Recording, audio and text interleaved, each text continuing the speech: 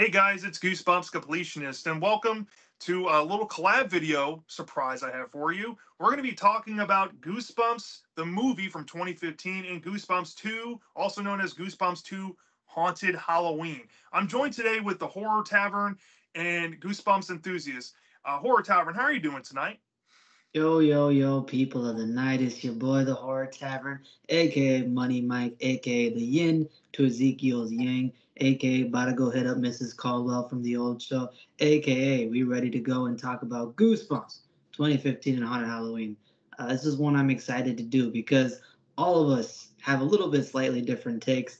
We got the people's hero in the corner this episode, Bruce. He's about to mediate this conversation because we're about to go into some potentially hot takes, some potentially good takes for y'all. I mean, we think it's going to be a fun collab. So hope y'all are excited. Yeah, I hope you're all excited too. How are you doing tonight, Bruce? It's good to see you. I'm doing great, and just like BD said, I'm also excited because, well, folks, spoiler alert, this was the movie that got me not only into Goosebumps, but also into horror in general. This movie means a lot to me and a lot to my heart, and it's super nice to discuss it, especially with these two fellows. Check them out. They're awesome. Nice. So we got two movies to discuss. And I don't know who wants to take the floor first. I'll pass it over to y'all if y'all want to talk about 2015. Tell us what the story's about. Give us a basic rundown of the plot, and then we can start passing around our reviews or thoughts on the movie. So who wants to take it over? Go ahead, Bruce. This is your debut. This is All your right, movie. Bruce. All right, this is for you. All right. Tell us about Goosebumps 2015. So, Goosebumps 2015 is about a boy named, I think it's Zach, who is moving into a new neighborhood with his single mother. And, well, his next door neighbor, R.L. Stein, little do we know, has some very interesting stuff going around his house. And he starts to get curious as to what exactly is happening. He hears screaming, he hears a lot of weird stuff, and he calls police on, R.L. Stein because he's worried for Megan. Now, what happens is it turns out not to be actual like child abuse or anything of that nature, but it's actually like a horror movie or something. And what eventually happens is they get more curious, and him and his friend Champ go back to the house, break in, and accidentally unlock a Goosebumps book. Now, the Goosebumps book comes to life, and basically a pandemonium happens where, domino after domino, Goosebumps books are getting released until Slappy comes to life, and all hell breaks loose. The city goes wild, and it's kind of like a monster apocalypse with just tons and tons of Goosebumps monsters roaming the city. People are dying, people are getting hurt, and they need to save the world. If anyone wants to take this, you can go ahead. Okay, so I guess I can go a little bit in detail. So essentially, you got basically layers to the story where before the actual chaos takes place, you do get a little bit of a relationship set up potentially between Hannah and Zach. You know, Zach has been very lonely his entire life. He doesn't have a father figure with him. I believe his father passed away, but I may be wrong. I think he might have been on the police force. And essentially, with his single mother being a part of the school, she's a part of the faculty there. He feels very nervous because he's a little bit embarrassed about his situation. He's kind of like a fish out of water, and he wants to find people to get along with. That's how you get introduced to Champ. Champ is the people's hero. This is the people's hero, man. He is the dude. He's cringy, he's corny, but at the same time, you love him. He's a lovable guy. He seems really genuine, and he basically starts becoming friends with Zach. And then you get introduced to Hannah, his next door neighbor, and he starts getting a little bit of a love connection. You start building this sort of, I guess, not coming of age, but the setup to like a coming of age story where these kids are really trying to, set up kind of like new lives for themselves, new personas, because all three of them kind of have identity crises, and all three of them, are looking for that new opportunity in their lives. However, as Bruce brought up, R.L. Stein is the neighbor, and Zach ends up having weird encounters where he thinks that potentially Hannah may be getting abused by R.L. Stein. He doesn't know what's happening. He thinks something may be going on. Maybe she's a prisoner there, and that's how this whole dilemma happens. And then you get into the first book, The Abominable Snowman of Pasadena. And from then on forward, let's just say a little wooden dummy decides, you know what, it's my time to shine, and he starts taking over the show, the Slappy show. And from that point forward, it's chaos. Um, I guess for my thoughts about the movie, I have to say right away, I think this is a pretty good movie. I think this movie actually works better as a standalone movie more than being tied to Goosebumps, and I'll go into that for a little bit of detail.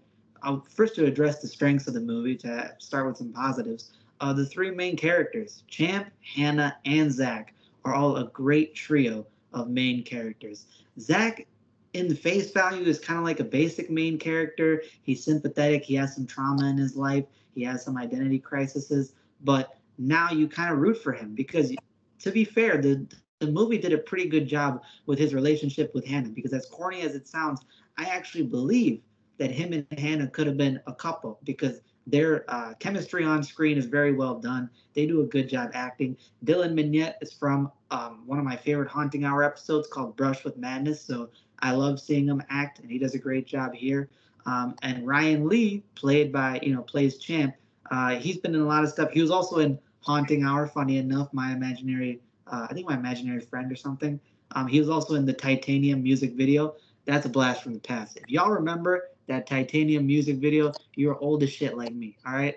So this man, he does a great job. He's genuinely funny. He's genuinely kind of quirky, and he does a good job as like a wingman, you know. And I think they overall are a great pairing for the movie.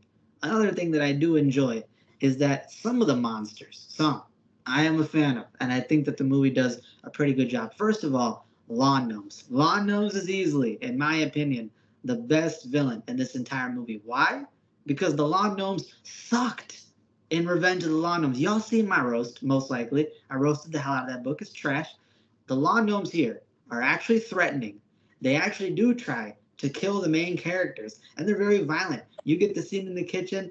Basically, Zach starts getting choked out. They try strangling him from a top vantage point in the kitchen. They start throwing knives at him. One jumps on top of R.L. Stein's face and basically tries to gouge his eyes out. There's a lot of crazy stuff. And then R.L. Stein almost gets thrown into the oven and cooked alive. So the threat level of the Lawn Gnomes in this movie is way better. That whole action scene is fun. The Lawn Gnomes themselves are a very fun villain here. They look very cute, cuddly, ordinary. Turns out they're extremely vicious and the opposite nature.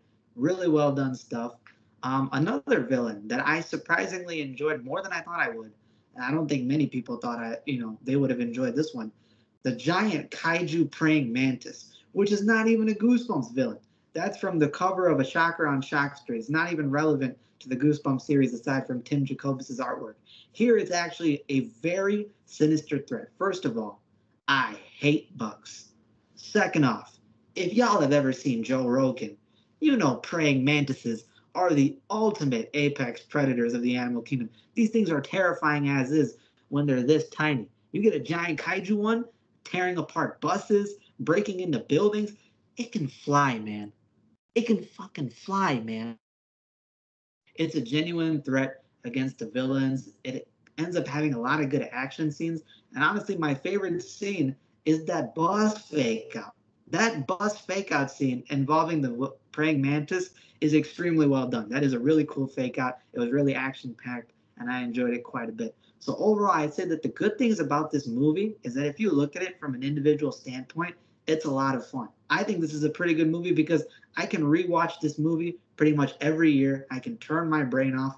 I don't have to worry about not having a good time because I think there's a certain charm to it that makes it rewatchable as the years continue.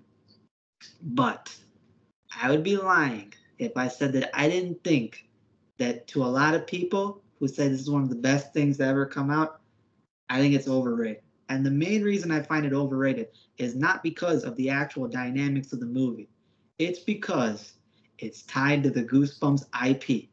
And there's certain things in this movie that kind of annoy me or piss me off. First off, this I might catch flack for you. All right, put the pitchforks down. All right, let me explain. Jack Black is annoying. I'm sorry. Jack Black, he's a great actor. I love Jack Black as a person. He's one of the most iconic celebrities out there. And I think he's honestly wasted in this movie because R.L. Stein's lines in this movie are some of the worst. Not only is R.L. Stein in this movie a one-trick, one-note pony, He has no character development throughout the entire movie. He just plays the grumpy old man. His lines a lot of the time are more cringy than actually funny. You know it's bad when Champ is funnier than R.L. Stine. Champ is genuinely funnier than Jack Black playing R.L. Stine in a movie. That is a concern because Champ is just kind of meant to be cringy, but you actually find him funny because he seems genuine and he actually has a character development hero moment towards the end. R.L. Stine is the same guy throughout the entire movie. He's just complaining, he's kind of annoying, he's kind of bitching, and that's not really what R.L. Stine is. Now I know they're playing a character. This is not meant to be actually R.L. Stine, but R.L. Stine in real life, he's funny. He's a witty guy. He's very calm in nature. You kind of really like him. You root for him, but at the same time, you respect the man for what he's done. Here, R.L. Stine seems very egotistical. He seems a little pretentious because he's a very eccentric personality. He caused this mess where somehow his books started turning into real life and potentially hurting and killing people in neighborhoods, and he had to lock it away. And then yet he finds a way to blame other people. You're the one who caused this mess, buddy. You should be a little bit more sympathetic towards people, but instead he has no development throughout the entire movie. So that's just one nitpick. Second off, this movie does a pretty poor job with the Goosebumps monsters. Now, this may be all chalked up to Letterman. This may be, I don't know, marketability or something. I don't know. But the Abominable Snowman of Pasadena, I like his design. I like the fact that he's 10 feet tall. I like the fact that he's imposing. This guy gets beat by a couple of kids with hockey sticks, a Zamboni, a vending machine, and a 6-foot tall plexiglass. I mean, this guy is a bumbling idiot. You would expect this 10-foot tall Yeti to be threatening. You would expect them to put respect on Abominable Snowman's man. No, that man is getting thrown around like a hockey puck. He is a complete joke. And that's when I realized that the movie was kind of going more for a comedic route. Then you got the Werewolf of Fever Swamp in the grocery store. That is some of the worst CGI I have seen in recent years, man. I don't know what it is with the Werewolf of Fever Swamp's budget. His CGI doesn't look good. Oh, yeah, and did I forget to mention? He barks. I'm going to repeat that for y'all, just so that sinks in. A werewolf, half wolf, half man, barks like a fucking chihuahua, man. Who made that decision? Who decided that the barking werewolf was a good idea, bro? That is the most non-threatening villain I've ever seen in my life. You imagine this 7-foot tall werewolf about to rip you to shreds, and he starts going, oh, oh, oh. I can't take that seriously, bro. You better back the hell up. I'm going to get the shock collar. I'm going to get the shock collar. I'm going to get the dry kibble bits. Your ass is grass, bro. I'm not dealing with you right now. And then he starts doing this fake Puss in Boots scene where he tries dragging his claws against these 2 trailers of a semi-truck, thinking he's clean like Death. You are not Death from Puss in Boots, bitch. You are not him. You are bootleg. I'm not scared of you, bro. And he's got swim trunks on. He's got swim trunks. You trying to hide that man's junk? I see it. I know why you gotta hide the junk. That's the only reason why he's rocking swim trunks. It's a damn werewolf, bro. It's a damn werewolf. I cannot take that seriously. And then you get that stupid scene with Jack Black where he's spraying like 50 pounds of Axe all over his body. That's me in the locker room at 13. That was dead ass me. I was pouring the whole thing over me. I got no bitches. That shit was sad as fuck. This movie, bro, it has so many goofy moments. It has so much random stuff in there. Body squeezers. They don't look like body squeezers. You got clowns. I think from, what is it, Clown Street? That dude looks like a ripoff Pennywise. You know, the original Pennywise from the 90s or 1900s, whatever. That thing doesn't look good. All right. And then you get all these different action scenes that go nowhere. The Welcome to Dead House or whatever, Graveyard Ghouls, they look like zombies you would see in Michael Jackson's Thriller music video. I'm thinking, where the hell is the budget to this movie going? And I realize it's all for that damn praying mantis CGI. So I feel like they misallocated the resources. I feel like they kind of focused on the wrong things. And even though it is an enjoyable movie, I have to say it's overrated. I don't think it's a 10 out of 10. I don't think it's a 9. If you love it for nostalgia, props to you. I mean, I'm happy for you if you love this movie. I can see why some people love this movie. But I've seen too much of this genre to be happy with. All right, I've seen the original Jumanji. And no offense, Zathura is the best Jumanji formula, y'all. Zathura is one of the best movies out there. Zathura clears this one. So what do I think about Goosebumps 2015? Overrated, but it's fun. So let me hear y'all thoughts now, because that's enough of my rant. Bruce, you have anything to add on before I share my thoughts? Are you saying I should go now, or? Go ahead. If you have anything to add Okay. before I share what I'm going to say. So, my biased self, my younger self, or the one that I just want to view this movie as, kind of wants to go, this is a 10 out of 10 perfect movie. You know, kind of what I used to think it was. This was my favorite movie for a very long time. However, cannot say the same these days. I have a big issue with this movie. It's the only issue I really have, besides a couple tiny bits that don't really contribute to my rating. But the thing that just it's really stupid. The first fourth of this movie needs to be chopped in half. I mean, it is a drag, it's boring, it almost goes nowhere most of it, and it's not fun to watch. The mom like saying something about twerking at the school conference, like, okay, I get it, it's supposed to be like that cringe funny thing. It's not working. It didn't work at the time, it didn't work now. And I feel like, as far as I do like R.L. Stine. I can even say I think a lot of the people that don't like him, like BD, I feel like it's because of this first fourth where he's just kind of, I don't want to say swear words, but he's kind of being a bitch.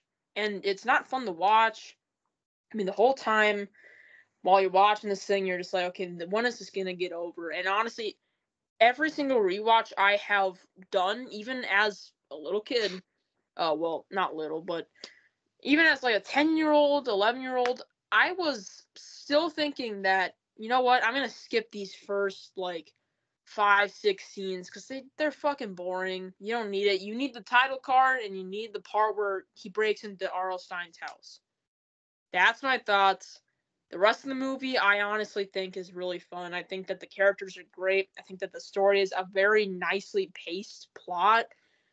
I love the way they kind of use that. I know this is criticized a lot. I don't know where this term really got popular, but I feel like that like Jumanji-esque feeling definitely works well for a Goosebumps movie. And I think, although yes, this is definitely supposed to be kind of a cash grab, I think that it definitely pleased a lot of fans, and I think that this was a better overall way to do it and have a lot of people's favorite monsters. I will get into that without having to do some enormous like 3-movie trilogy all based around the same story. I hate when things do that. I'm looking at you, fucking Fast and Furious.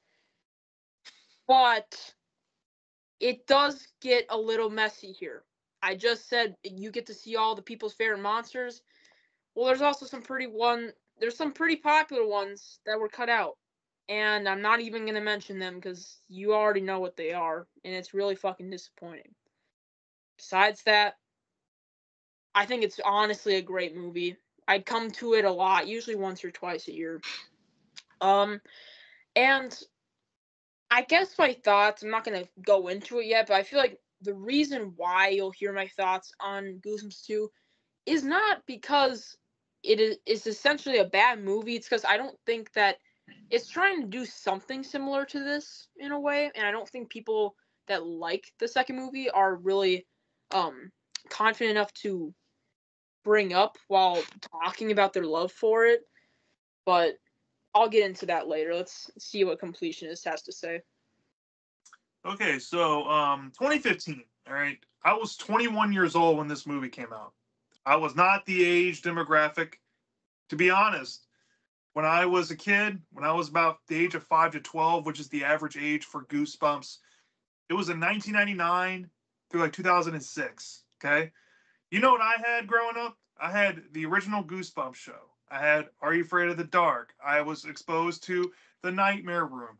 I was exposed to countless reruns of these shows. I grew up watching Halloween DComs and all these standalone kids horror movies.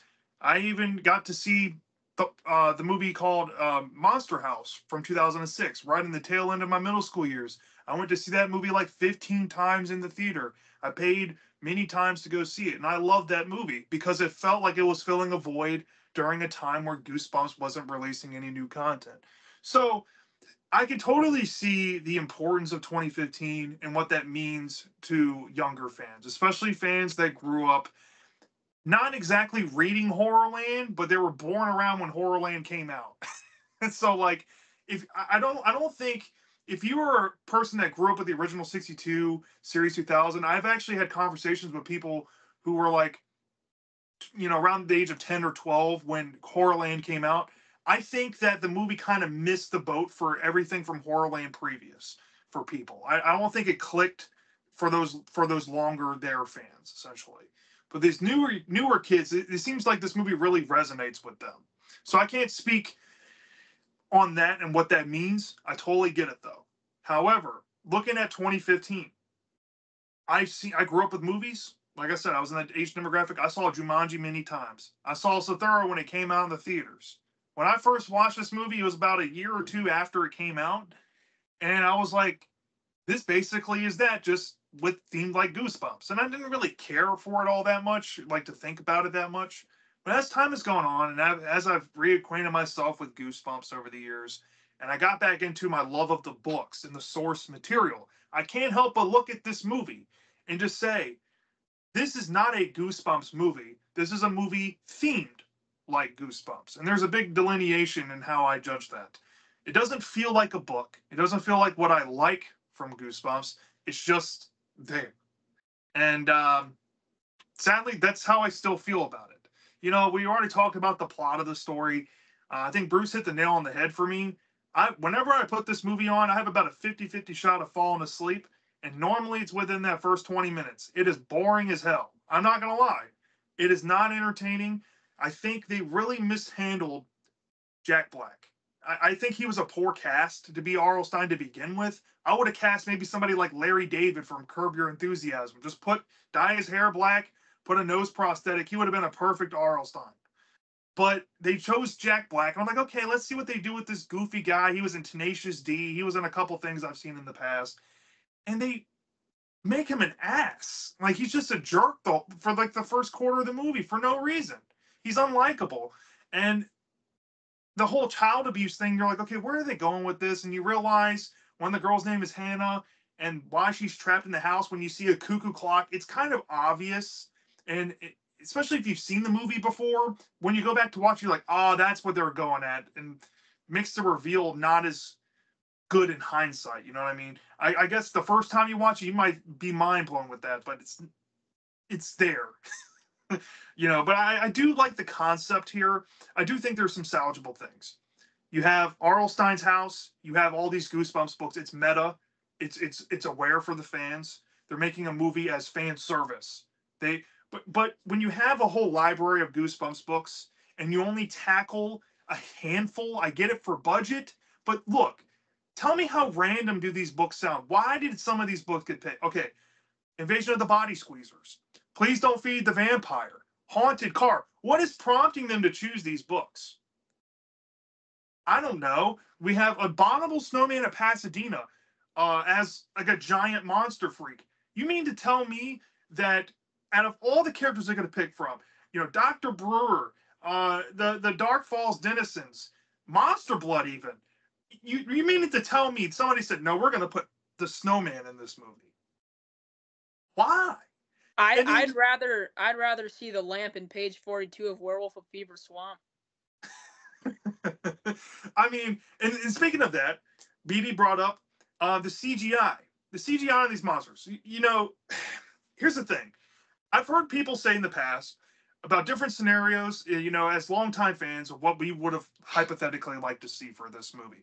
I brought up maybe we could have had a creep show style anthology. People have said maybe R.L. Stine could have wrote stories and they could have adapted original stories for Goosebumps as films and marketed that way, that Stine was making brand new Goosebumps content strictly for movies. I think that either of those could have been a better alternative. But I do think that even if that was the case, the CGI still would have been there. And you can tell they put a lot of focus on that and probably spent majority of their budget there. Hence why we didn't get that many monsters in the movie. Very rarely did you see a monster with like typical effects that weren't enhanced by CGI. I think Slappy had a prop, but they enhanced him. the body squeezers were enhanced. The only characters that weren't enhanced, I think, was the clown and whoever played the mummy woman from Return of the Mummy. I forget her name. Other than that, everything was CGI. It appears, minus some brief shots. If you blink, you'll miss it. In the giant crowd that were these monsters in the climax. I mean, Haunted Mask infamously got a scene in this movie, and they cut it out. How do you make Haunted Mask a cameo and then cut it out to begin after the fact? That's insulting, dude. I just feel like they're disjointed, even with trying to provide fan service. They're just picking random crap and trying to make it cool. And that's why you see, the lawn gnomes, I think, got more popular after the movies, because when I was a kid, lawn gnomes was made fun of. You got made fun of if you liked that book. After the movie, now it was cool to like lawn gnomes. I mean, it has that effect, kind of similar to some episodes from the old show. But getting past that, if I'm just going to base this on like a story merit, this is going from a kids horror IP and then inserting tropes that we see in common movies left and right, family adventure movies. It has the typical Jumanji in Zathura idea, except without the iconic Jumanji opening. You know what made Jumanji iconic from the beginning? You get into Alan Parrish's backstory and how horrific that was when he found the Jumanji board game and how he's playing with a girl and how it sucks him into the game. That catches you up to present day. You know what to expect. This board game is dangerous. This movie starts out with a generic sad boy montage where he's going to a new town. Take a shot if you've ever seen that in a movie. He's at his house. He has a crush on the girl next door. Take a shot if you've ever seen that in a movie. He has a coming of age storyline. Tell me that you haven't seen that in another movie of the similar genre. It's just trope after trope after trope, just with the Goosebumps skin on it. Okay, the humor's funny. I think the writing is clever with certain characters. Champ, played by Ryan Lee, very good. I like Zach's character. I think he's nice, even though he's kind of generic. He does have an arc, and he's likable. That's all you really need. Hannah, intriguing. I like the angle they took with her and some thought-provoking stuff, dealing with how R.L. Stine holds her captive along with all of his other creations in his home. I think that's very poetic, and I think that feeds into a nice ending. I do think that some of the monsters were more intimidating than their book counterparts, like the Blob even. We actually get to see more Blob action than we got to see in the book. We got lawn gnomes that are actually a threat and not just some goofy villains playing pranks on people. I mean, good stuff when it is there. At the end of the day, the movies that it's trying to emulate, it's the same old thing. Person comes across something, they activate said thing, it comes out in the real world, they have to figure out how to stop it and end it, and put it all back inside the box. Jumanji, Zathura, Goosebumps 2015. Same idea, same concept at the end of the day. It feels like I've watched 3 movies in a row of the same concept.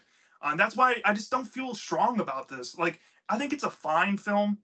If I'm going to rate this thing, I'll probably give like a 3.5 out of 5 stars, which is still like a low good. But it's not something like it's not something I go around recommending to people. And I can totally see why fans that were reading Horrorland or prior were upset with this movie, because it's a letdown, quite frankly. And ever since then, kids' horror movies themselves have suffered because of this movie's success. Basically, the old idea of how kids' horror movies were set up died after this movie. There was a string of knockoffs. I mean, even Goosebumps 2 Haunted Halloween felt they needed to kind of go back and retread some of these ideas, and then we got knockoffs of that movie. I mean, I would have much rather seen something different personally. But like I said early on, I understand what this means for younger fans. I'm not going to dunk on you for liking the movie. I get it. It's just not for me. Edie, you have something you want to add? Yeah, I was going to say that I think also another generational divide where like me and completionists don't like this movie as much as younger fans do is because if you think about it, like let's say Bruce, for example, Bruce is experiencing this as his gateway into Goosebumps. So you get this action-packed movie, you have a fun idea, and then from that point forward, he can then go into detail about each book that he's never read. So when he sees certain monsters and picks them out, he can go, okay, let me read the book on that, and he finds out about the lore and origin, about what it used to be. For me and Completionist, we grew up watching the OG Goosebumps show. We grew up reading some of the older books.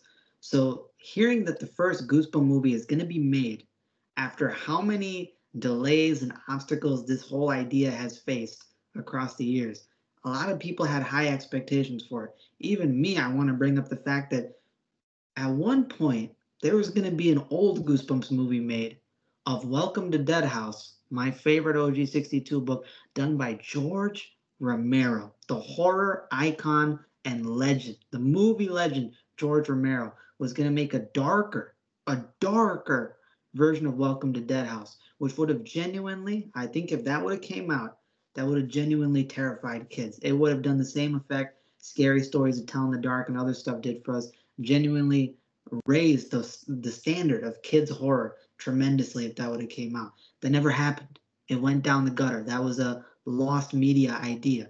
Then you have R.L. Stine discussing how there has been a plethora of scripts that have been recycled, thrown out, recycled, thrown.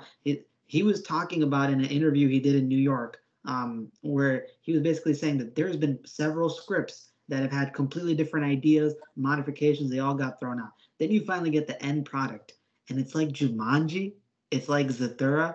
It felt like a cop out to what could have been something creative.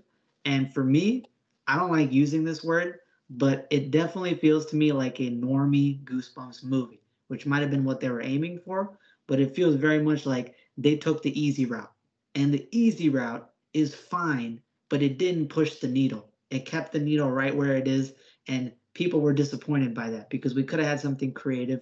We could have had quality put into it instead of quantity, and instead they chose to just do it, the easy way. And then to me, as a Jumanji format movie, it's not that good because Jumanji has a cohesive story, the first one. Then you have Zathura. Zathura is a cohesive movie. It has character development. It has the main character seeing a future version of himself. You have Zorgons, you have robots limited to two monsters who play a prominent role. And it has genuinely well done scenes. Y'all remember the dumbwaiter scene in Zathura with the Zorgons at the furnace? Genuinely terrifying, intense, horrifying. Is any scene in Goosebumps 2015 scaring you? I would vote no, even for the kids watching, no. It feels more like an adventure movie than it does actually a kids' horror movie. So even though it's fun, it's Goosebumps. We want to be scared. We want to be impressed. And I think that's why there's a general divide because you have either people who are seeing it for the first time going, wow, this is what Goosebumps is. Let me check it out. And then you have Goosebumps veterans who have been into it for a while, just sitting there and going, that's what they did with it. So that's my perspective on it. Bruce, do you have something you want to add? No, I'm good. I'm good. You good? Well, here's one more thing to add to that, right? The opening scene in Jumanji, I think, is scarier than anything in 2015. And I think what really hurts that movie, and I think it's a product of its time, unfortunately, is we already talked about the CGI, but it's also the reliance on the family friendly stuff. Like back in the day, they weren't afraid to actually put some grit into some family movies, especially in Jumanji. When you look at some of the stuff there, they have a hunter with a gun with a musket shooting at kids. Like that would never fly in today, probably. So looking at this movie, and I mean, you can see the love letter, I guess, with like the characters named Zach and Champ. That's obviously a love letter to Zachy Beauchamp, who was the main character in Blah That Did Everyone. That character is commonly contributed to being the most like R.L. Stine or one of the more relatable Goosebumps characters. So I can see that there, and I can see that they tried at least to look into the source material. But that ties back to my point, and to kind of feed onto what BD said about they're going into the adventure movie side, not really being scary. It's getting further and further away from what the source material was. Goosebumps is a kids' horror anthology show. It's an anthology book series. It is not a family adventure movie that could be passable in something of a repertoire that you would see back in the day on 20th Century Fox with like Free Willy. Honestly, Free Willy might have had more scary scenes with Shamu than this movie. So there you go. Bruce, you have something you want to add? I'm sorry. This is so fucking controversial, but I feel like I have to say it. This kind of tying into what BD said is like the Metallica Black album of Goosebumps. It's like the thing that got a whole new generation of fans. Their other stuff, although it was definitely very, very popular, I still think that without this movie, Goosebumps would still be kind of in that, barely hanging on, if even available at all. I think it would have stopped at like Most Wanted era. But, oh man. I also have to add about Jack Black. I was just thinking about it. I'm like, now I'm kind of starting to see the complaints with his casting, because we've seen him in other movies like School of Rock, where he's playing like a very likable character. Although he's very out there, he's very likable in that movie. And in here, although I think he actually is likable towards the latter half, I think that in this first half, yeah, I kind of see the complaints. I think he's kind of a douche. I don't see much fun watching him. I don't want to restate everything I already said, but yeah, that's kind of what I had to add. I wanna also add on that Bruce is right, because it did help the popularity. You know why I know that? I had to look up the Werewolf of Fever Swamp grocery store clip for a little meme that I made on my channel. It has 525 million views. Taylor Swift, Eat Your Heart Out. A Goosebumps clip has more views than your music videos do. So that is quite impressive. Also, since Jack Black is a douche in this movie, you can say he's a skadoosh. Sorry. So, okay, I think we're all in a similar consensus. I think the movie's fine in like that good way, right? BD, you said you think the movie's good but overrated. And then Bruce said you like it, but you have some nostalgia bias with it, and you're open and honest about it, and you think it is flawed in some areas, like the first quarter. So it's not a perfect movie. I think we can all say that it has some flaws. Some flaws. People, I guess Bruce's generation grew up with CGI, so I don't know if he actually finds that to be an issue. That'll be something to chime in, Bruce, if you have an issue with CGI. I will say, when you're a little kid, you don't know what CGI is. You don't know these terms. Looking back on it, it's quite interesting, and I much rather would have had them cut down the monster amounts and just had practical effects, because it gets so bad, especially at these at the campfire scene. You're like, what the fuck am I looking at? It's like pixelated. It's some parts it's fine, some parts it's a disaster. But Yeah, to chime in, they could have done like the graveyard ghouls, the body squeezers, oh yeah, and like some terrifying groupthink villains. They could have done swarms of body squeezers, swarms of undead zombies, and something else, maybe lawn gnomes, mildly CGI'd, of course, and then had the giant praying mantis, maybe the haunted car, and Slappy. And I think that would have been fine. Just stick with a smaller cast and focus on those characters. I think the inconsistencies are super weird of how they change villains and how they look, because I think the movie producers and writers were like not actual fans, because they went, oh, zombies, easy way to make, Goosebumps monster. Yeah, that's not in the book. That's just not in the book at all. It's a cover thing. I think the cover was made way before the book even was written at all. It's like spirits. This book is about like body transforming and stuff, or like possessing. It's just random things like this, and kind of like what BD said earlier. The body squeezers, dude. What are those things? I mean, they look fine, but I didn't know they were body squeezers, and I'm not even kidding, until 3 months ago. I looked it up. I saw a picture. I said, when someone told me Invasion of the Body Squeezers in the Goosebumps movie, I'm like, what? No, they were not. And I was proven wrong. They are. But am I really being proven wrong? They barely look like them. They don't even. I haven't read the book in forever, but I don't even think they use guns. Do they use guns? Or do they have like metal on them? I remember them just being like aliens, and I think that they had like weird hands and shit. So the weird changes I'm not a big fan of either, and it all ties in back with it ties in back with the CGI stuff. the one time they use practical effects for the zombies, it's like, dude, that's the one time you want CG. You want CG spirits. Possess the characters for a fun little scene. This is overall supposed to be a comedy, right? How about we have a funny possessing scene? That'd be hilarious. I think that's a very missed opportunity. Even with my somewhat passion love for that graveyard scene, however, it's overall not that special. I think that it's just more unnecessary teen drama, which I think, if I'm not mistaken, Rob Letterman was also attached to the 2023 project. Mhm. I think He was that main I think that developer. dude, I think he really likes teenage dramas. I really think he does. Melodramas. Dude probably gets off to that at night. I don't know.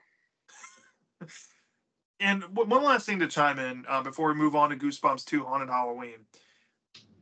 Food for thought. What I think would have been a fun idea, right, is if we're going to go the whole meta thing with Goosebumps, at least be aware that Stein kind of took some ideas from existing things and put a tweak on it and then made something different out of it in Goosebumps. What I would have loved to see, if we have the Blob from the Blob They Did Everyone, try to homage some scenes that were in that 80s Blob movie. If we have zombies, try to replicate a George Romero zombie chase scene. Or if we have aliens, you could do the whole Night of the Creeps scenario where you have the three kids standing in the middle of a courtyard and you have all these alien possessed creatures or the body squeezers, because if you don't know what the body squeezers do, well, you should know by now, but you can have the body squeezers doing things to people around the courtyard and then witnessing this and trying to steal their guns or something or gadgets to help them get out of the situation. It's not as immersive as you would think. The most interactions we get with monsters, you got kids running away from a werewolf at a grocery store. You got a weird kooky thing at an ice rink with the Yeti monster from Snowman in Pasadena, and the lawn gnomes wreaking havoc in a kitchen. Okay. And I'm not saying that's not a problem in the second movie. Trust me, it still is a similar issue there too. But it could have been played up in a little more horrific way and not that tongue-in-cheek, corny family adventure movie way. There's missed opportunities with this movie and the movie next, and I think that's a good segue because now we have Goosebumps 2 Haunted Halloween. And BD, if you want to take this over, what do you think about Goosebumps 2 Haunted Halloween off the bat, and tell us about the movie? Okay, so off the bat, if you are a Slappy fan and you don't like this movie, you're a fraud. Your social credit score is going down immediately. You cannot take out a loan. You're a fraud. Scammer. Because why? This is Slappy's best portrayal. So let me go into a little bit of the plot synopsis. So the story starts off with Sarah. Now, Sarah is actually a teenager. She's a senior and she's about to go into college. So you actually get an older girl perspective beginning off the movie, which is a little bit interesting. And she's basically trying to write an essay because she has to write her final essay. And of course, the essay, now this is a little bit on the nose, but it's about, I guess, the one time she's been afraid in her life. So the scariest moment in her life. Let that be a little bit of foreshadowing.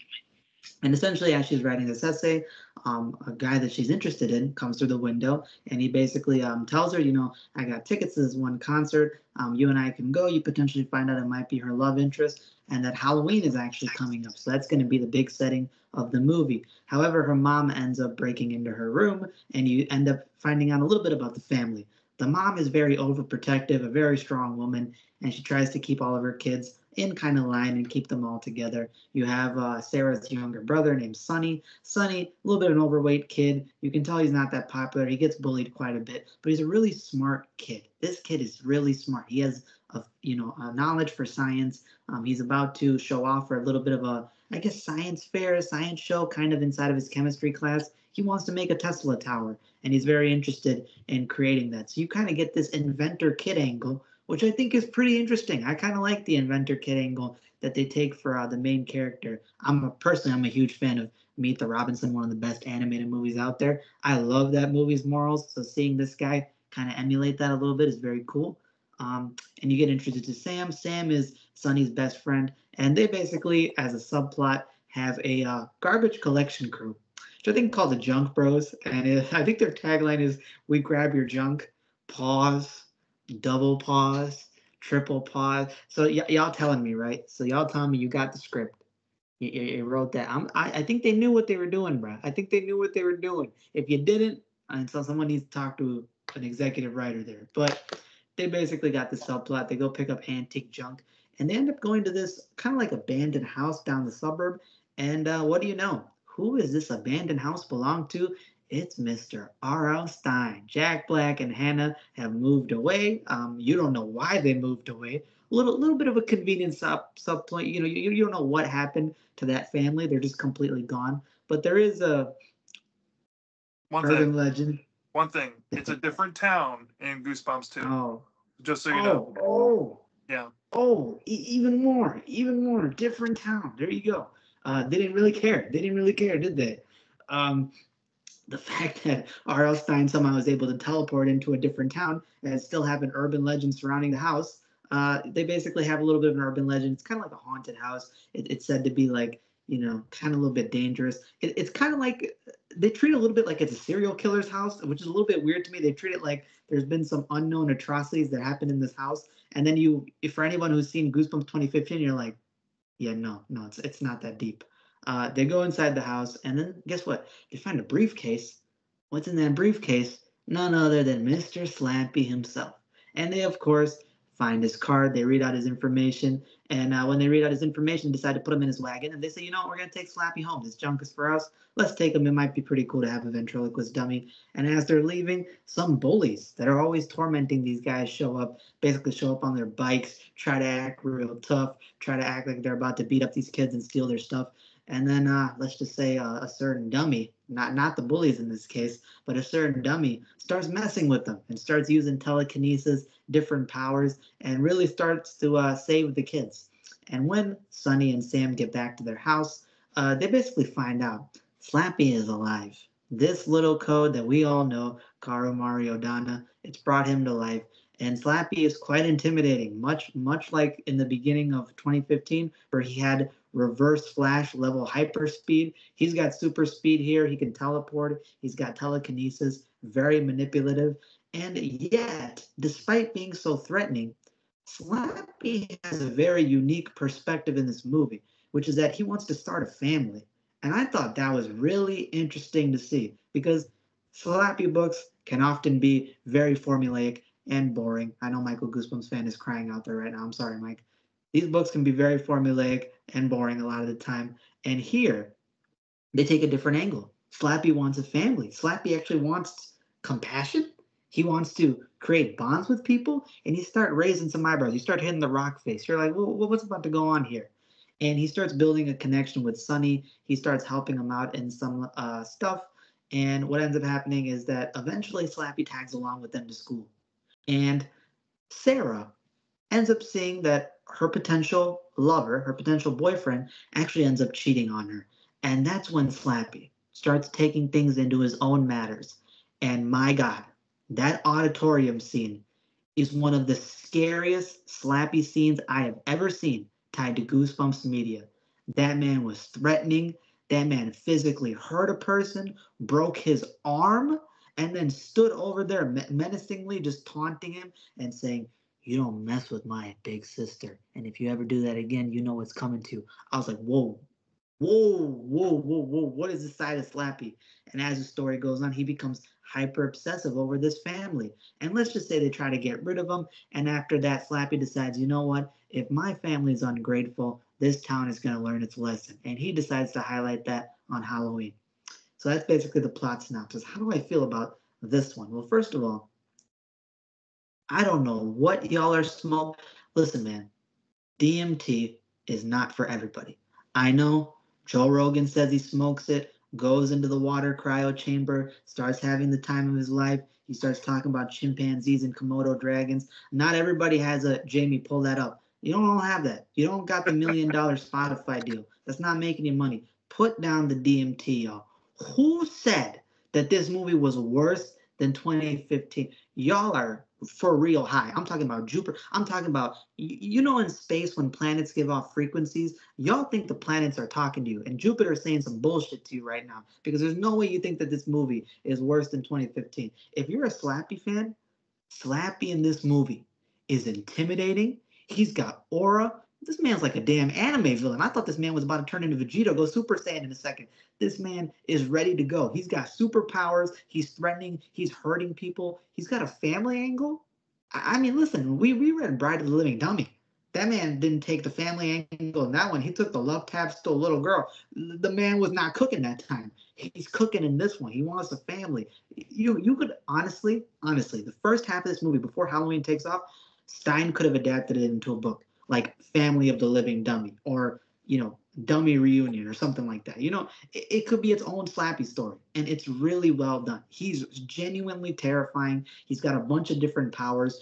You genuinely are scared of Slappy. He's not just sitting there in a corner of a room staring at you, looking whatever. He's not in 2015 where he's just moving around, hopping in the whip like he's like a pimp, like just driving a haunted car and throwing out flaming books. He's not doing that. He's actually moving the environment. He's actually manipulating people. He's actually bringing things to life. He's actually preying upon this family, blackmailing them. He even rizzes up their mom. I was like, how is this man spitting game at a human? This woman is down bad, first of all. Second of all, the man is a player. I don't know how Slappy pulled that off. That's the best feat Slappy's ever done in his entire life. The fact that he pulled a grown-ass woman who that too got nursed. She got guap too. She got money.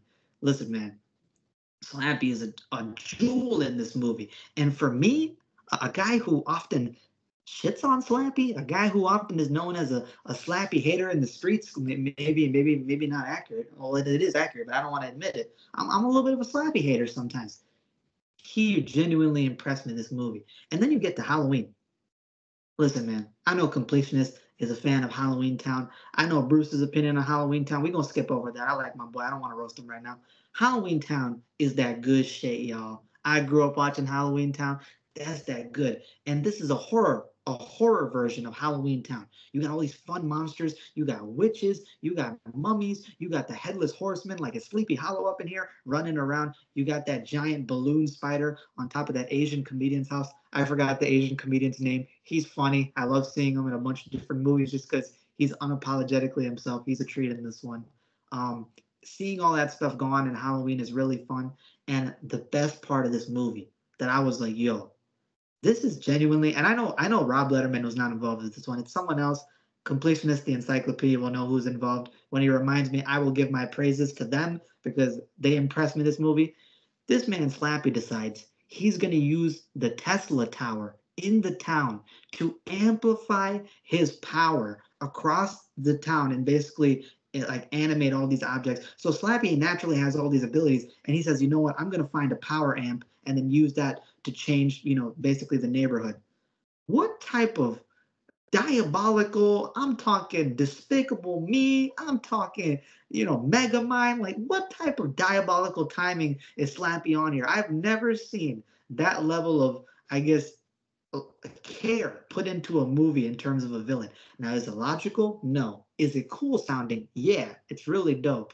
And even though the characters in this movie are a weakness, they're not as good as 2015. I'll admit it. They're very basic. They don't have the charm. They don't have the relatability or layers, mostly because it's a younger cast. The older cast was in the first movie. I think that the plot of this movie carries it. I think that this is a fun plot. I think that it's a scary plot. And honestly, the first half genuinely feels like a Goosebumps book. And the second half feels like 2015, except you know what? I'm going to say it. It feels better than 2015 in certain regards because 2015's biggest issue was that, like we brought up, there's all these monsters and you want to recognize them and you want to enjoy them, but they feel half-assed. And honestly, 2015's problem is that, like the body squeezers, they don't look like the body squeezers. And then, or you'll have these zombies coming out of the graveyard, and then R.L. Stan will be like, oh, it's the graveyard ghouls. That is not the graveyard ghouls, bro. That's like your mom getting you Domino's. She says, oh, don't worry, honey, I'm gonna order you Domino's. And she puts a party pizza in the oven, and you eat that shit, and it tastes like ketchup and Crayola, bro. Like, I'm not eating that. That's not Domino's. Don't lie to me, bro. That's what R.L. Stine is doing in the first movie. That is not body squeezers, bro. That is SpongeBob when he takes off his body and it's just that long stick with the brain sticking out. That's SpongeBob, bro. That's not the body squeezers. Don't lie to me. But here in the movie, they don't gotta lie to you. There's no recognizable villain. It's all unique. It's all on some Halloween Town vibes. And Slappy, who we all recognize, is at his peak here. And I do have to say, I'm sorry, Jack Black. Jack Black did dirty this movie. I am sorry. I will pay my, even though I just chat talk you, I have to appreciate, the fact that he still managed to show up 10 minutes for a paycheck. I would have not done it, but he does a good job for what he does. All right. So shout out to him. But I want to hear y'all thoughts. All right, Bruce, you want to go first? Yeah, sure. So I'd kind of like to start off by saying it's a more kids horror vibe plot. It has a Goosebumps-ish story. It feels like a kid's horror book, and it's fine. The movie's fine.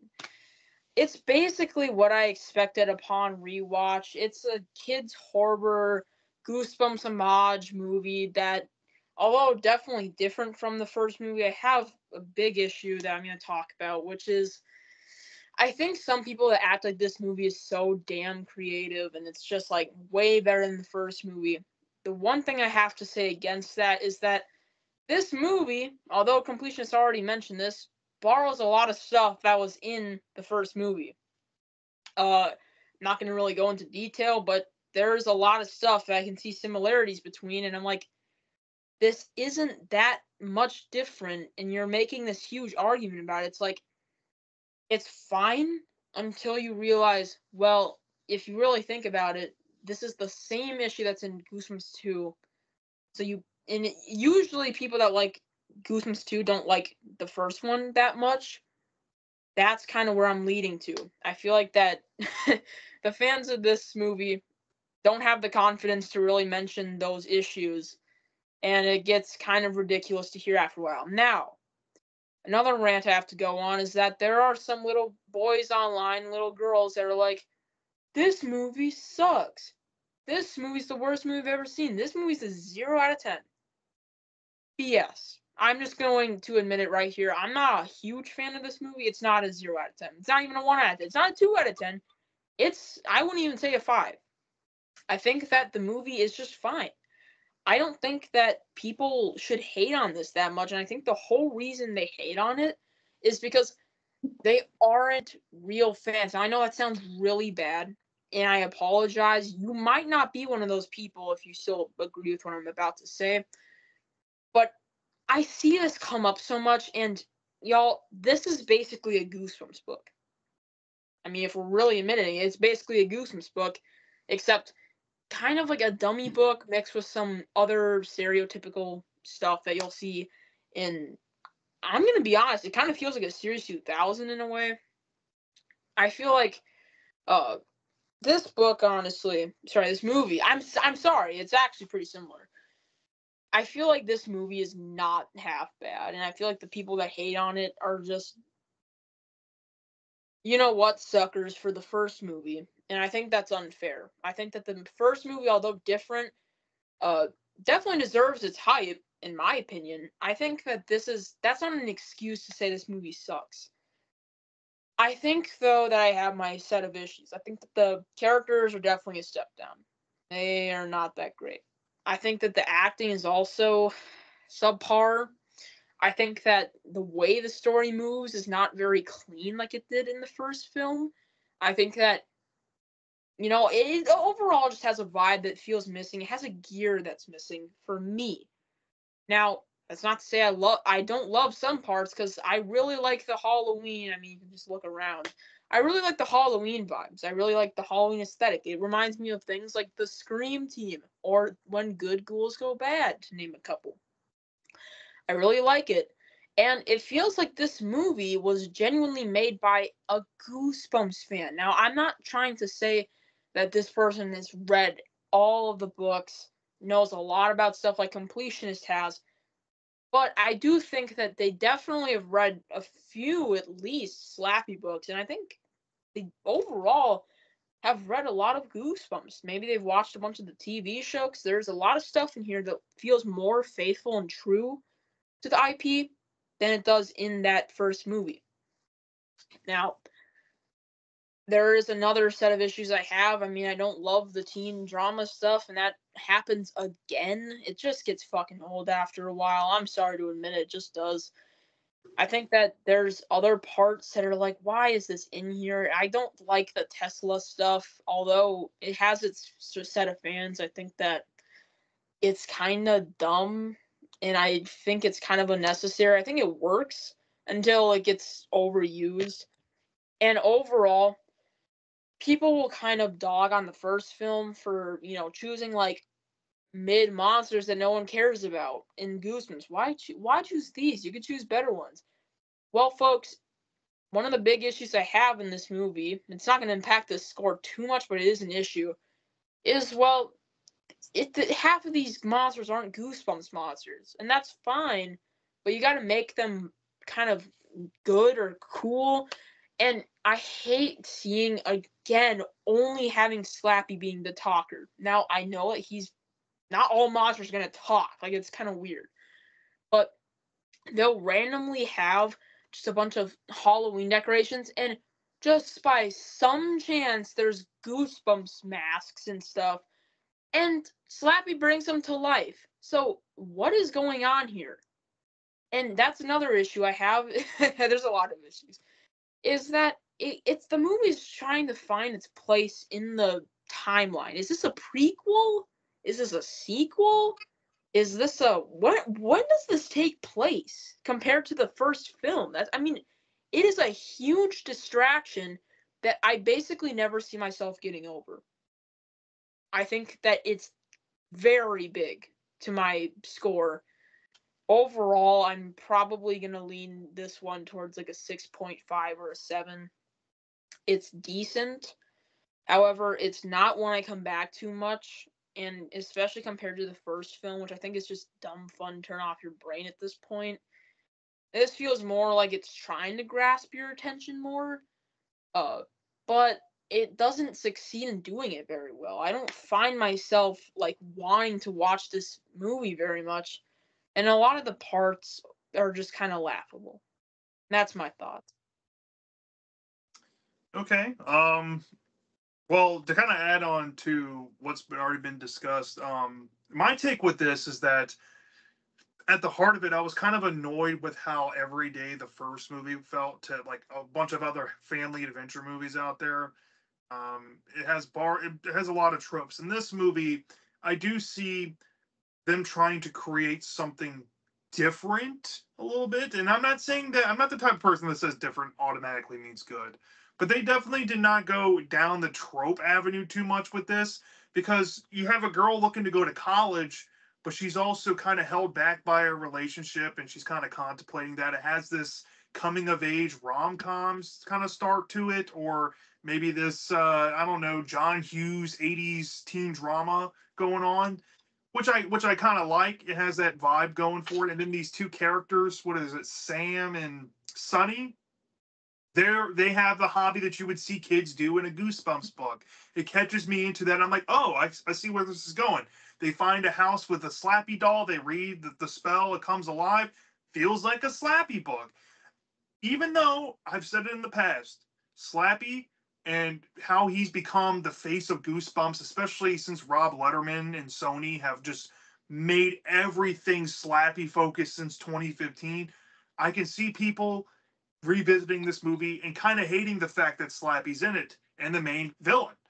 But in this story specifically, I have to agree with BD. Compared to all the other Slappy stuff we've got, this story tries something new with him. It makes him compelling. He has new powers. There's abilities that make him actually threatening. He's manipulating people. He has all the best qualities that we saw in Dummy Three's episode, and he has all the best qualities that we've seen in books like Night of the Living Dummy 2, where you combine what's been missing all these years. We've never had a book or anything where I've seen a good combination of both traits of Slappy. This is the perfect example of that, where you get basically almost peak Slappy. And I have to agree with BD. How he's displayed in the story is fun. I mean, I like the Tesla Tower tie-in because it has payoff. That stuff I look for in a book. It's not some superfluous item that never gets touched on again. It actually matters plot wise. Slappy puts like basically MCU villain level consideration into what he's doing in the final act. He's had all this stuff set up. He's got all these traps for these characters. He's prepared for them. I mean, you cannot beat this version of Slappy. He's very entertaining in this. Now, before I start gloating it too much and start overhyping it, let me get some negatives out there because I think it'll be fair, and I think both of you would agree with this. First things first, the second half of the movie is going down that forceful retread of the first a little bit.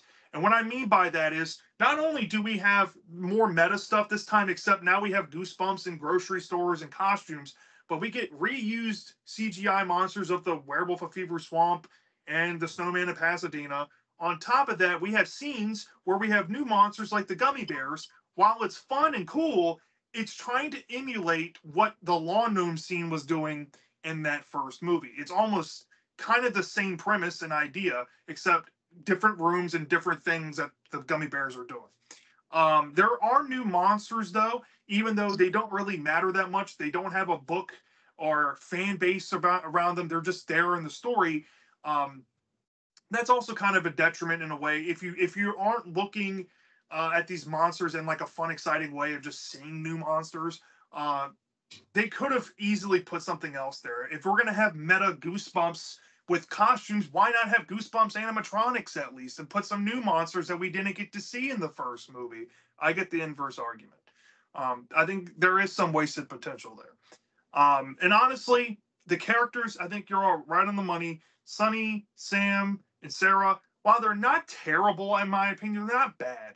They're not as relatable or, I guess, lovable as the first group of kids, which is fair to say. These, you do feel some empathy for Sarah, for what happens with that piece of crap guy. You do feel that she's kind of on that verge of going into something new, but she has one last adventure going for her here, and she has something to, I guess, empower her and make her move past her wanting to be with a guy, and now she's ready to go to college. That's there in the story. And I think Sunny and Sam, they do have some fun moments. It's not all a wash with their characters. Honestly, the whole Junk Bro stuff, that sign is hilarious. And the banter with the bully where Slappy's pulling his underwear up and down, that was kind of funny. I'm not even gonna lie. And how that plays out where they're chasing them, that was a good scene. It was lighthearted humor that you would see R.L. Stine put in a Goosebumps book. It felt like R.L. Stine would write something like this. It felt authentic, and that's kind of what I wanted out of the first movie that I didn't get. Hence what Bruce Point brought up. Going back to the positive, I love that this feels like a book. I love that you can visit this movie and you can be like, okay, you could treat it like a Slappy book, essentially. With other monsters in there, with some Goosebumps meta and some forced elements from 2015. Other than those negatives, I'd probably give this movie about a 4, maybe a 4.2 out of 5 stars. I'm leaning a 4 though. It's a low, very good movie in my opinion. I'm not saying that that's going to be that high for everyone. An 8 out of 10 is kind of generous, but I really do enjoy watching this movie. I think the first half is at least way better than the first movie. It has a more compelling story from the jump, and it gets you hooked into the story. And then the second half feels more so the same, maybe not with the huge grand climax that 2015's movie had going for it. I think that was one of the best aspects to it was that final act. But this still has a badass final act too. I mean, it plays up very well. It was so. I think it was so easy to see how this could be a good concept that Netflix tried to rip it off with The Curse of Bridge Hollow. And I know I brought this movie up in the past. If y'all have never seen that movie, you go watch it, and I guarantee you, right after you watch, you're gonna be like, "Man, Netflix tried to rip Goosebumps off. They legit did this exact same concept." I'm not kidding. But I do appreciate it, especially if we're looking at the lens of post 2015 Goosebumps, that this feels more closer to the books than 2023 show and the first movie. I would take this, and I think what made this movie hit better for me, honestly, is not having Rob Letterman attached to it all that much. I think that was probably the best move. And I know there's some controversy because let's get that cat out the bag. You know what I think plays into the bias of hate of this movie is that the fans were pissed that they didn't get Horrorland, so they went into this movie to hate watch it. They did not come into this movie with a fair shake. They were like, "Screw you! We didn't get Horrorland. We got a slappy movie. I'm gonna hate on this movie and dog it." That's how I feel. I do think that still plays a role with quite a few people out there, given the context and the conversations I've had with said people. But I know the production hell they had going make this movie. I know they had many different scripts. They had to keep revising things. They had to remarket it many times. They had Haunted Halloween on the posters, and then when they released it on home video, they took off Haunted Halloween because I guess it had negative stigma because people like gave negative backlash to it. But then it's back on when you watch it on cable. I don't get that stuff and why they do that to begin with. But I think Beatty's right on the money. People hating on this movie because they're fans of the original movie or they wanted Horrorland instead, or not giving people a fair the real transparency here and not giving the movie a fair shake. I think it's very well done for what it is. For what it is, it feels, in my opinion, about on par, if not a little bit better than at least 2 out of the 3 dummy episodes from the original Goosebumps show. In terms of slappy stories, BD, you have something you want to add? Yes, I wanted to bring up 2 things that I also think that the movie does really well that I didn't highlight, and also kind of plays into my score because I actually give this movie a 9 out of 10. I actually think that it's quite a great movie overall, and the only reason I deduct it from being a perfect score is because, of course, the negatives we brought up, the kid, the rehashing, and all that stuff. But I think some of the positives this movie does really well is I brought up Halloween Town for the climax, but that's actually a little bit inaccurate because Halloween Town, when you actually go to Halloween Town, it's a very organized setting. It's kind of like a whole society. But if you wanted a good comparison to how this climax is, if you've seen Nightmare Before Christmas and the chaos within that Halloween spirited town, that Halloween spirited city, I haven't seen a movie that could replicate that in a long time. But I think Goosebumps Haunted Halloween does a decent job at getting that atmosphere, the feeling, and the chaos that's captured within Nightmare Before Christmas, the animated movie. Very popular because there are so many fun monsters that, yes, they're not recognizable. I understand that. I actually think that that's a fair complaint that people wanted actual Goosebumps monsters. But personally, if you ask me, how recognizable are the 2015 monsters to what you love in Goosebumps? They are pretty much liberties taken with them. We mentioned the body squeezers. We mentioned the graveyard ghouls not being accurate. We mentioned the praying mantis. That is a cover of Jacobus. It's not actually a monster. There's liberties taken. So the fact that this movie is going in its own direction with the original monsters, I think is actually somewhat commendable. They're going full into the chaos of it. And my final point that I think is also a highlight to this movie is Slappy has a diabolical level of villainy in this movie, and here's why.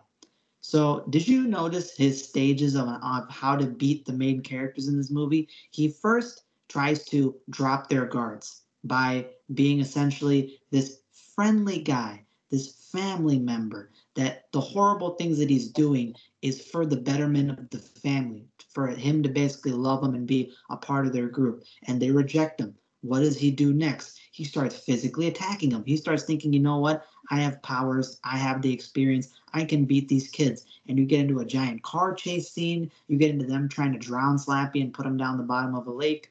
The crate style from Creepshow. That's what I got reminded of with that. And essentially, when he fails in that and they basically knock him out of the car, what does he do next? He then takes his third method, where he then takes the mom hostage. He goes, turns the mom into a dummy, takes her hostage, takes the person that all 3 of these kids rely upon and love, and that is low key, kind of like a terrorist move if you think about it. He's basically taking their most prized possession, the pillar to their life, and then is taking it hostage. And the fourth and final part of his plan is then turning into this giant Age of Ultron Avengers, level threat of a character. So just the fact that Slappy hits all 4 of those stages in one movie that's not even directly involved with Stein, I think that is something really commendable. But I know Bruce had a point, so Bruce, go ahead with your point.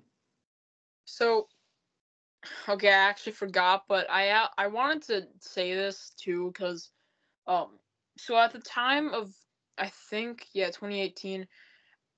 I think I was about 10 years old when this film came out. And at that age, I don't want to sound like a jerk saying this, but I should think most stuff, just being out of respect for parents paying for, seeing a film, I should think it is at least pretty good. However, when I first saw this and know I was not part of the group that, was like about to hate it watching, I was very excited for this thing, like very, very excited. And I still just thought it wasn't very good. I thought that it was a bit worse when I first watched it in the theater. Upon rewatch, like I said, that I think it definitely gets better as I mature a little, but I can't really say much. And I think this is definitely supposed to be hitting, from what I can tell. I mean, it's Goosebumps, that younger audience, and at 10 years old, like I said, you should probably be liking most things you're watching in the theater, especially if you really love an IP it's based on. So, I don't know, it's just something interesting I wanted to add. I would actually make the argument that this movie, while the first movie had that typical family adventure idea, this one actually had like a mild thriller idea. And for kids, it felt like a thriller movie where you get bits and pieces of this unhinged character, kind of like I want to say a Patrick Bateman level, but Slappy feels like a person like in a common thriller movie where you see him just descend more and more and more into the crazy. And I think the stuff with the mom, at least, is scarier or more frightening and unnerving to think about and witness than anything we saw in that first movie. I mean, bar none. I mean, you see monsters come and go in that first movie. Yeah, they could look creepy. I would give I would tip my hat to that clown makeup. I thought that was kind of cool. Even though they don't really, they never used them, but still, I feel like the monsters were more focused in this movie, and I think having we all said it, they should have had less monsters and focused it more. Well, Goosebumps 2 is that answer to that. At least we had a smaller cast of monsters. We didn't have some crazy every single Goosebumps book monster ever just in a giant ant hill, and we only get to see like the ones that come to the surface. I mean, at that point, what's the point of having all that? Bruce, you want to add something to that? Although I think that would have been like a great point, I still like really respect that. At the same time, when you have this like creepy mom stuff going on, you'd expect other stuff to be, on par with that. Well, no. There's other stuff that tries to do something similar, but it just looks stupid. Like some random janitor in a Target turning into like a goblin or something. Like, what was that? Like, that's kind of my question. It's like, are you gonna try to do like this goofy stuff, and this dude's like just like mumbling to himself and following Slappy? Or are you gonna have this creepier side of things? It feels like the movie just doesn't know what it wants to be. Bringing up that argument again with the whole timeline thing. I also feel like general themes and like genres are like kind of confusing. I don't really know what to classify this movie under because it doesn't really feel like a comedy, I mean, there's pieces of it, but it doesn't feel like a comedy like the first movie. It definitely doesn't feel like an action movie. But can I really call it a horror movie? Not really. I don't know what to call this thing. I feel like it's like a family movie. Like if you looked up free family movies on your TV, this is like the top result. Like I just feel like there isn't much substance to make it different from other things, and I feel like that's my big issue. I will say this: I think it has scarier moments than Zombie Town, or even Spirit Halloween for that matter. What? I don't know. BD put up some balloons, and I think he's trying to make a point. But I'm just saying, you know, this fits more into that DCOM or that classic DCOM Halloween, in my opinion. It like just imagine you strip the Goosebumps off of it, strip Goosebumps off of it, strip Slappy, make it a new monster villain, similar, maybe a dummy with multiple powers. I don't care, and just make it own standalone kids horror movie. I think kids would have loved this as an alternative or an answer to Goosebumps 2015. But since it has Goosebumps, and because of that predisposition that we were expecting that we get basically a carbon copy of 2015 just with new monsters fronting the bill, and we get the same similar plot, Jumanji again. Well, I feel like it diverted enough expectations for me. But the first time I watched this right after 2015, and I was not really impressed with it. So I had low expectations going into this. Coming out of it, I was kind of blown away with my expectations being kind of met. So, and then some. BD and I think Bruce have points. Who wants to go first? BD? Well, the balloons clearly want me to make my point at this point because they keep popping up. But I wanted to say that I think there are a few factors that I think definitely makes this, I guess, movie stand out. And I think one of them, I did notice this while watching Goosebumps 2015, but they had this gimmick in the climax that I don't know if anybody else caught this. Maybe it's just me.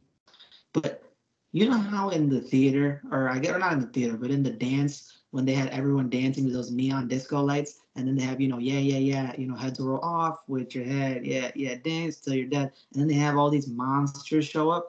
It, to me, felt a lot like a giant, like, monster mash. Like, it felt sort of that, I feel like the movie was trying to bank on that fun aspect more than the actual horror thriller aspect, like completion is brought up, where it feels like a giant monster party with the atmosphere of the dance, with all the creatures that are showing up there. And I felt like at any point, they're about to start dancing to Thriller. It didn't really feel like an actual horror movie in a certain sense. But when you watch, Haunted Halloween, I think the reason why people associate 2015 with being better in quality is because, I'm a marketing major. So when 2015 is a hit movie, it's extremely popular. Again, I told you the Werewolf of Fever Swamp clip, 500 million views. People love this thing. They think that that's the standard then for what the Goosebumps movies should be. But in my opinion, the first movie was built on a faulty foundation. Even though it was successful, even though it was popular, it was built on a Jumanji ripoff. So actually, Haunted Halloween's first half is doing what a Goosebumps movie should be, a cohesive story with the character that they're expanding upon. And I didn't even think about this factor, but because Slappy got abandoned by R.L. Stine, and R.L. Stine and Slappy in the first movie, Slappy sort of had a relationship with Stine where he's like, you're me. I'm you. We're together. We're in this for life. You and I are partners in crime. And then R.L. Stine leaves him behind. I think the fact that they open up with the family angle to this movie builds on the ending of 2015 because Slappy needs companionship. He's basically lost his father in a sense, the guy who created him, the guy who's the second half, the yin to his yang, and now he actually needs a purpose. And when that purpose is gone from him, Slappy's sort of acting more like a vengeful child than the normal manipulative mastermind type of guy we see in other dummy movies. So the fact that Haunted Halloween is kind of going down that Goosebumps route and is actually more consistent than a lot of Stein's sequels in terms of the 2015 canon in that regard, I think that's pretty well done. And I think that that's why I kind of view it as higher quality because, okay, yes, kids will probably like the adventure aspect of 2015 more. But Goosebumps really needs to be cohesive stories. If we want a creep show format, if we wanted what Romero was going to do, if we wanted, other stuff involving Goosebumps, it needs to be something of substance, of coherency, of like actual material, as opposed to, again, a Jumanji ripoff where it's just throwing 2015.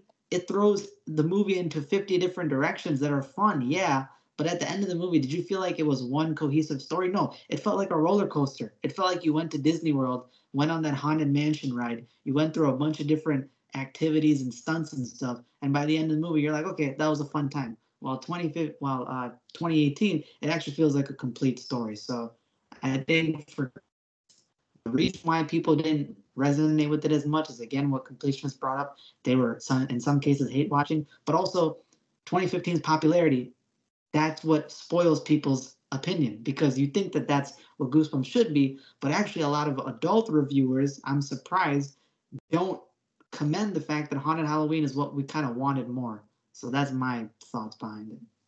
one thing to add before I give it over to Bruce and we wrap this up. I do think that 2018, and one thing that I think people don't give it enough credit for, like you already brought up, like the actual attention to plot.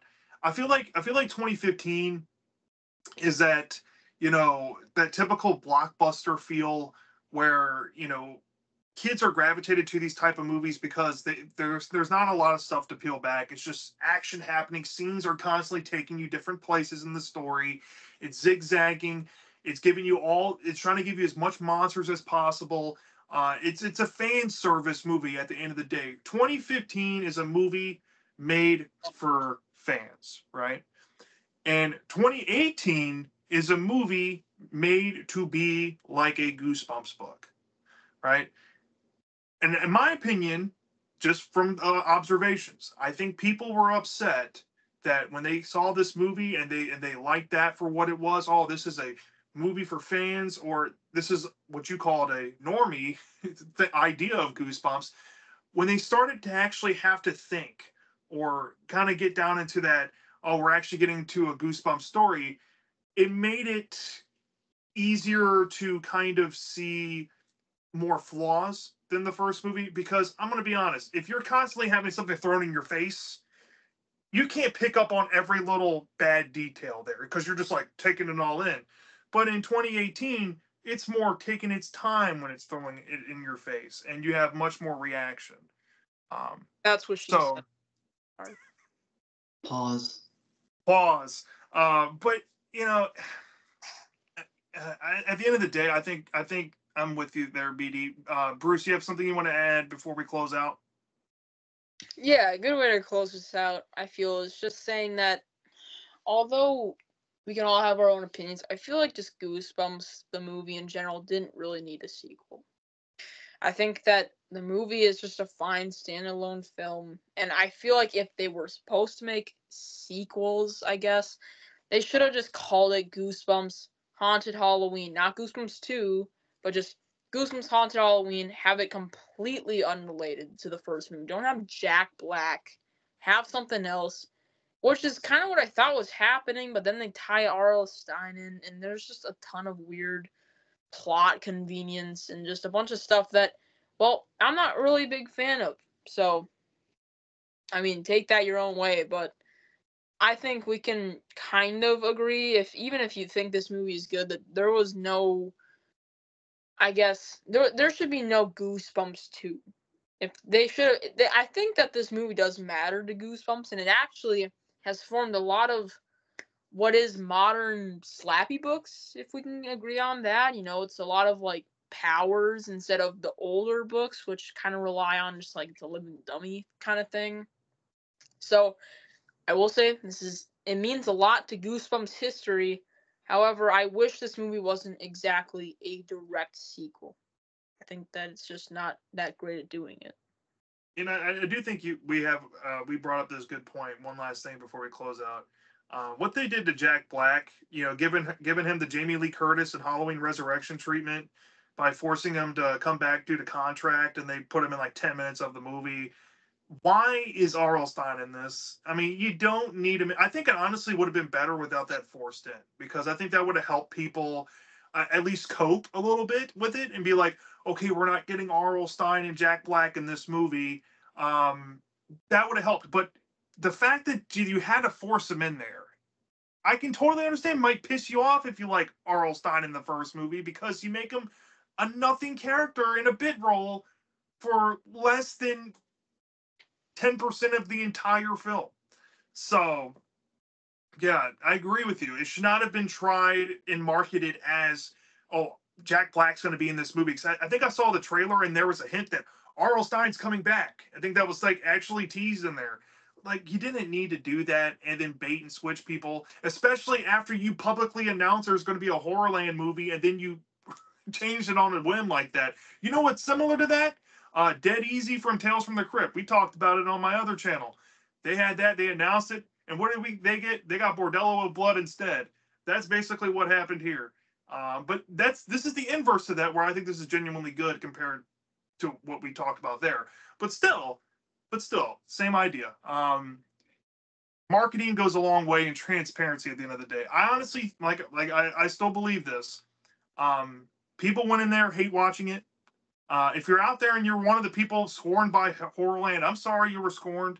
But stop saying this movie is bad because it wasn't that, and stop saying this movie is bad just because you're a fanboy of 2015. No, actually watch the movie and give it a shot.